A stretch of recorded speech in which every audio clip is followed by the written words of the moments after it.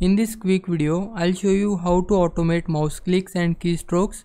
If you found this video helpful, then please consider subscribing my channel and also like this video. So there are a couple of ways you can try to automate your mouse and keyboard, but the method I like is to install the software which name is Macro Scheduler. So firstly go to your browser and search here Macro Scheduler and then open this website and download the software from here. Once you download and install it, open the software in your computer and tap on record to record your mouse and keyboard movement. So I'll click here and type your macro name which will be used for replaying your mouse movement. So I'll name it ABC. Then click on start and now click on OK and do any action you want. So I'll simply search here settings, then open the settings, and if I close the settings now, so I want to stop my mouse movement. So for that, hold Ctrl Alt and S on your keyboard and then your mouse and keyboard movement will be recorded on the software.